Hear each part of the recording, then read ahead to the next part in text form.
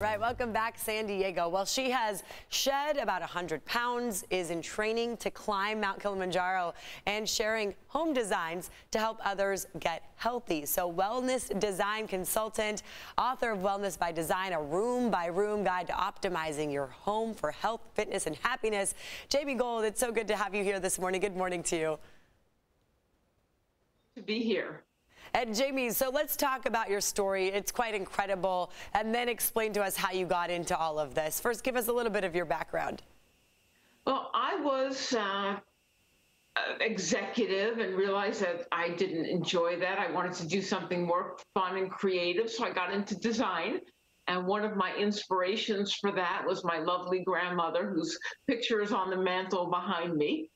And like so many other seniors, she had physical limitations. So I got into design to help others of, older age deal with those types of issues and accessibility and safety. And I realized that the suggestions I was making for older clients as a designer would help people of all ages, including myself. Another thing that I realized as I went along was that whenever I would spend a great deal of time in my kitchen, as so many people do, helping to prepare for family dinners and special occasions.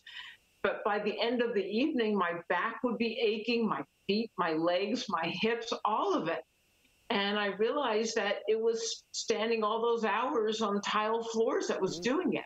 Okay. And tile is a great material. I love it. I specify it often for clients, but it is extremely hard and unforgiving. So I realized that an anti-fatigue mat could help me. I got one. It was a game changer, and it's something that I suggest to a lot of clients and readers too. Yeah, to hear about your weight loss journey, climbing Mount Kilimanjaro, that's amazing.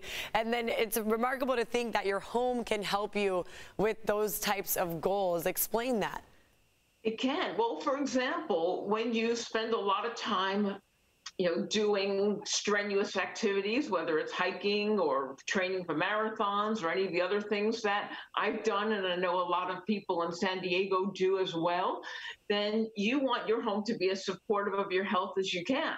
And one of those things is, supporting your joints and nurturing muscles. After a long day on the trail, I love to use my handheld massaging shower head and just aim that at whatever muscle group is aching at that particular moment.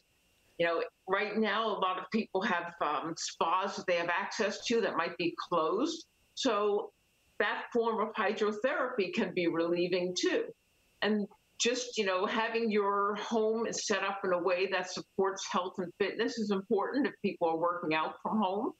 There's so many ways. Being able to prepare healthy meals in your kitchen, having it be a welcoming place, having just if you're making more meals than usual right now, a multi-cooker or a convection steam oven that can sit on a countertop, or extra capacity with an induction cooktop, all those things can help you just prepare healthy meals and work out at home and be supportive of your health and your family's health. Wellness design, I love that just concept right now, especially these days.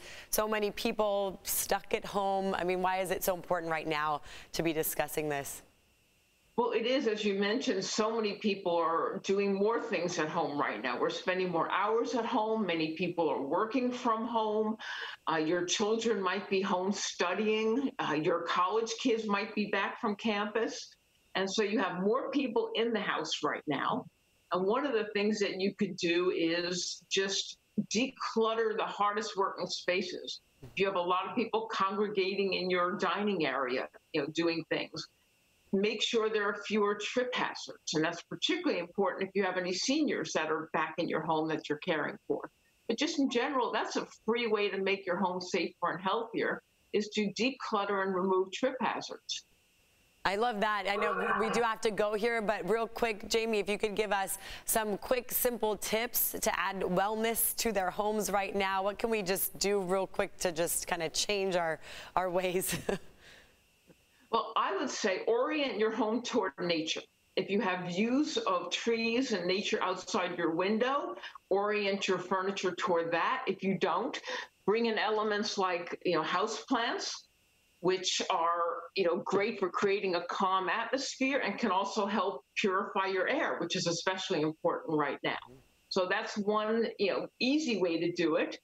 Create a calm space for yourself at home. That could be very challenging for people, but if you find a space, a corner that's quiet, add in some natural elements, add in some comfort items that you love, that can just create a quiet zone for you to de-pressure, just to de-stress and add calmness and wellness to your space, which I think we all need right now. Oh, we certainly do. That's for just listening to you talk about calmness helps me. Jamie, thank you very much. JamieGold.net is the website. She has a book out now, so if you want any other great advice here, you can definitely want to check that out. Jamie, it's good to have you on this morning. Stella, we'll send it over to you. Thank you so much.